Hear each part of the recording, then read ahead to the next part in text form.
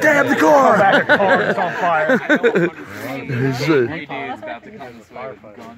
I got the breaker car going to put hand lines through the windows. That's gonna ruin. I hear voices. That's gonna ruin the whole picture. Yeah. That's been there a while now. Broke down maybe. I mean, the road's there too. So Yeah, that's what. What I'll do is step off to the side and was kind this of. pretty young growth at the time too? Well, you know what it was? Actually, it looked a lot like what you see behind you. Very little underbrush at all. Yeah. Old growth, big trees, tall canopy. Oh, old growth. This still hadn't been logged. No, So not this these side of would've the hill. been- So these would have been that trees. Bigger, only the front was bigger. Yeah.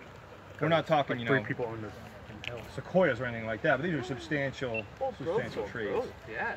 It's again mostly devoid of underbrush. So when the 20th Main's up here, they look that way. They can see much further than we can see today. Right. Right.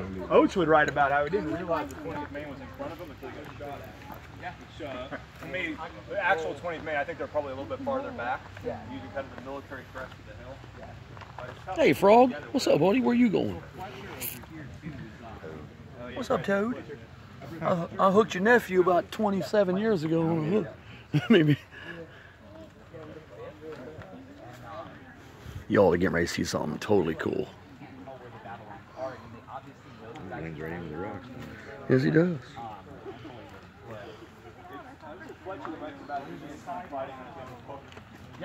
Zoom in with that. Yeah, I can get and zoom in. I'm videotaping now.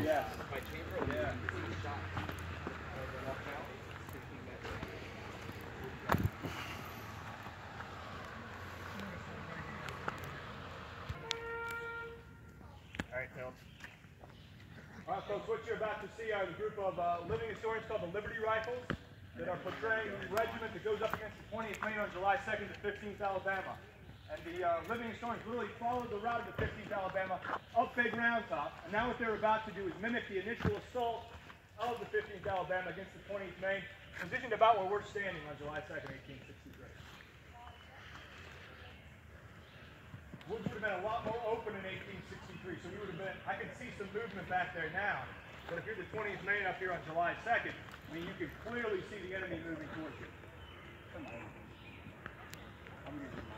Yep, there they come. See movement? Yep. They're in the bush, they're in the woods, they're in the trees back there coming. Here they come, right there. Here they are coming on the road. Oh, man.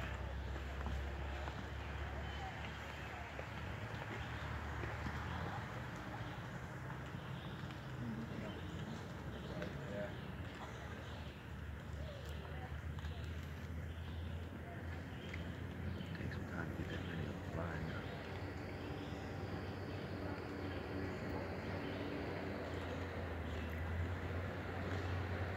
Come on, boss. Fucking, I want no boss sounds in my shit.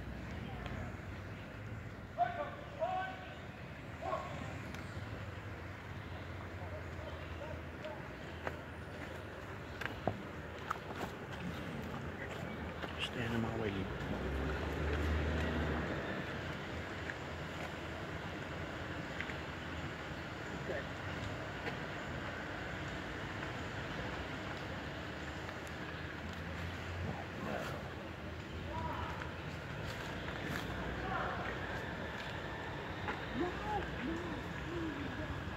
Surprised they didn't stop. Oh, look, Confederate soldiers.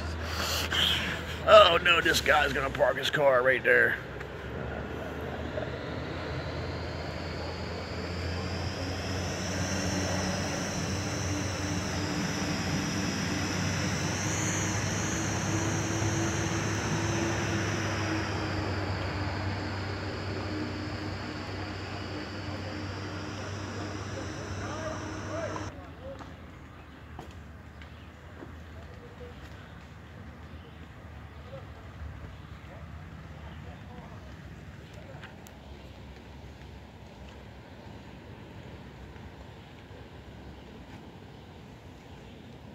Bushwhacking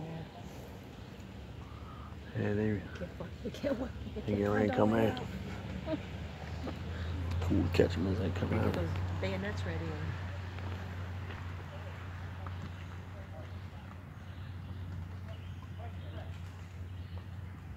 A staff officer rushes up, tugs on his sleeve, and points off in that direction. And Chamberlain would write, he hops up on a boulder, tries to peer beneath the smoke, and he sees the feet of the men of the 15th Alabama trying to go around his position. And so now Chamberlain is in a quandary. What is he going to do?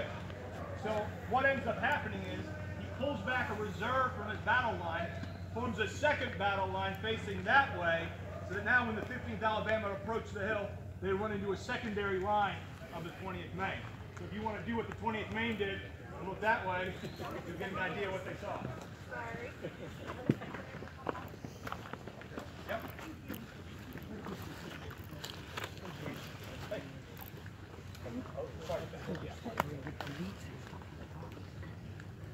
No, we ain't gonna be able to see them, man. We need to be. Here You need to be on that path down there, and we can catch them. They didn't have as many trees packed in Yeah, here yeah. back then. Well, It wasn't as thick. Yeah. Oh, so you're going to extend the line this way, too.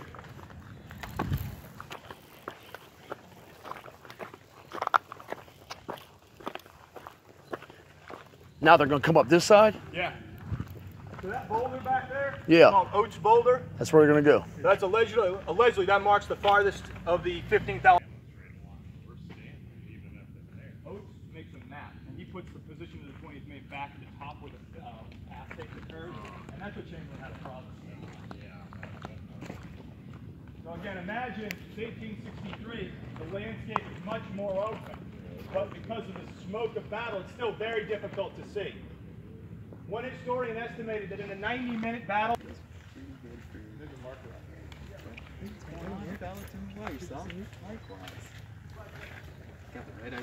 Yeah, I had to come watch this.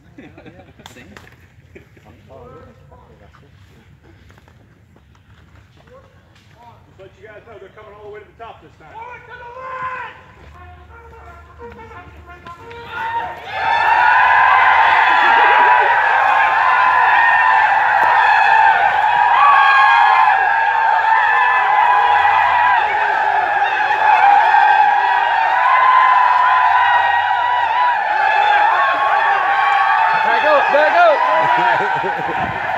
Hold up here! On the boulder!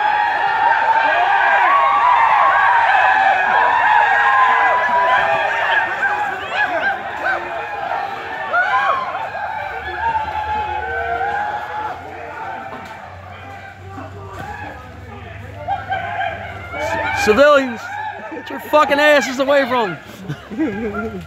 Oh, he's right in there in the middle. You're right in the middle with the kid. Roll over there and take a picture. I know, I'm videotaping. Working their way up. Captain Greco. I hear you back there. Second company.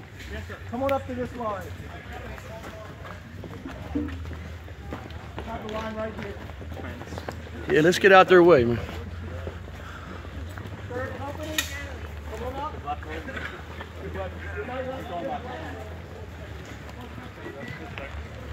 First company, come on up the line. If you got to bow it around here, that's fine. Bring it up, boys. If you got to angle it this way, that's no big deal. On the boulder.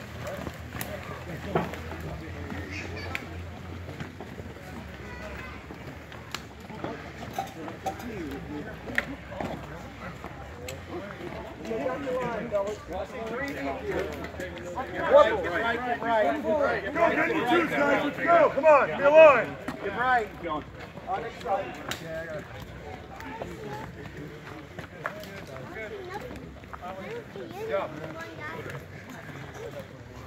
All right, folks, what you just saw was about 20 minutes of what was going to be a 2-hour hike we were going to do today that followed the men of the 15th Alabama into battle on July 2nd, 1863, from their point of initial contact with the Union 2nd United States Sharpshooters at the Slider Farm, all the way up Big Round Top, and down here to their fight with the 20th Maine on Vincent Spur. As I was telling you before, the whole battle only lasted about 90 minutes. But it was 90 minutes of, for the participants, incredible confusion, sheer terror, and an extraordinary amount of carnage. The commander of the 15th Alabama is a 29-year-old named William C. Oates. And Oates is so physically exhausted at the end of the fight that he actually passes out from fatigue, emotional fatigue, physical fatigue, lack of water. He saw his brother, John Oates, get mortally wounded by the boulder just behind where the actual 15th Alabama allegedly advanced, just behind our living historians today. Now, the 15th Alabama, their job was to drive in the left flank of the Union Army and hopefully capture Little Round Top. They failed to do that. As we all know and has been memorialized in novels and films, the 20th Maine at a crucial moment, just as the 15th Alabama is getting ready to pull back, order a charge, a bayonet charge, and William C. Oates would later write that his men ran like a herd of wild cattle. Now, the men of the 15th Alabama, they went into the fight with about 500 men. When they did the roll the next day, they had just a little over 200 men. So for those men that survived, and William C. Oates in particular, who commanded the 15th Alabama, he left Gettysburg, but Gettysburg never left him. Every time he would think of this fight, he would remember a lost opportunity for the Confederacy. He would remember his brother, John Oates, who a few weeks after the mortal wound he sustains here on Little Round Top is buried in an unknown grave, just actually about a half a mile behind us. So the specter of Little Round Top haunted William C. Oates the rest of his life. In the early 1890s, William C. Oates hopes to erect a marker on this hillside to the memory of the men of the 15th Alabama who fought and died here, and especially to the memory of his brother, John Oates. Because of the bureaucracy of the War Department that managed the battlefield at that time, it never comes to pass. But we call that boulder back there today Oates Boulder, allegedly the farthest advance of the 15th Alabama, and where John Oates was allegedly mortally wounded. They dragged his body behind that rock. John Oates was born on December 24th, and William C. Oates, for the rest of his very long life, would get melancholy on 2 days. One, December 24th, and the other on July 2nd. As he remembers this battle, what might have been, and of course, the loss of his dear brother. What we were hoping to do today is present a little bit of what the fight for Little Round Top would have looked like. What is 130 men assaulting a hill? What does it look like? Also, what does it sound like? We can never mimic the gunfire, the slaughter, the carnage, the blood, the smoke. But hopefully we can help bring the battle to life by doing a little bit of what we did today. These guys have been camped out all weekend at the Slider Farm, and they've done a hell of a job for us. So why don't you give them a round of applause.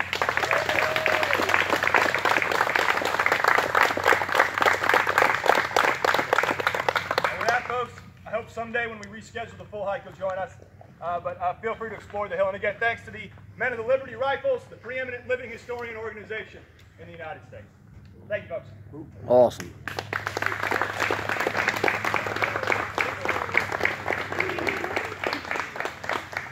Folks, we're going to rest here for a little bit, so if you have any questions, feel free.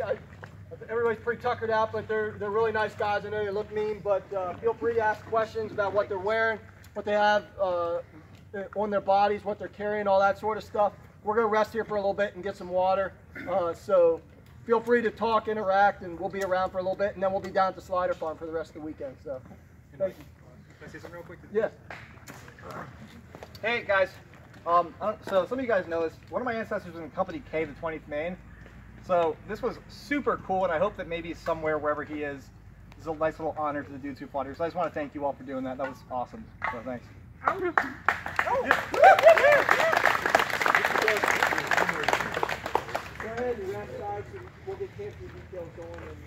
Where that flag out? Where that flag out? So we get a picture there. Yeah. Yeah, right on, man. Good job, man.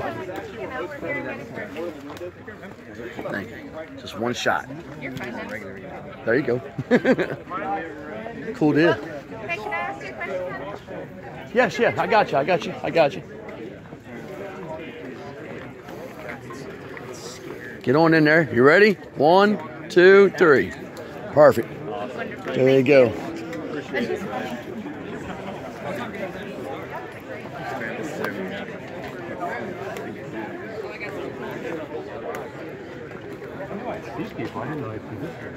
Yeah, this is cool, man.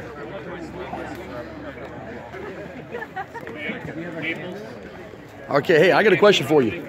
Who led this? What was the name of the person that would have led this whole group up here? Would have been Colonel William Seals. Colonel William. Now, was that who the guy that was just talking to us? Would he would have been Colonel William Seals? Because we're not representing the entire regiment, we're just representing a battalion of it. He's just the captain. Okay, all right then. And you? The adjutant, lieutenant. Lieutenant.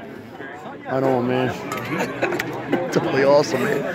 It's the first time coming up here from Los Angeles, man. You know what I mean? Come out here. And my stepfather over here, he's been doing reenactment for 21 years. Yeah, there you go. You know what I mean? So we're thinking about coming up next weekend. Nice. You know what I mean? And yeah, this is cool, man. We had no idea. We were getting ready to leave, and he's like, "Come on, let's walk over here. I want to show you where this boulder is, where a soldier was wounded, and they put him behind him." And then we heard you guys were going to be coming up through here. I was like, "Oh man, I gotta check this out." It's not something they do every weekend. Yeah, exactly. All right, man. Right on.